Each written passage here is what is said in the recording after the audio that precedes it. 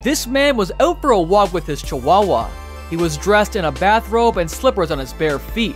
Suddenly, he heard his dog barking nervously.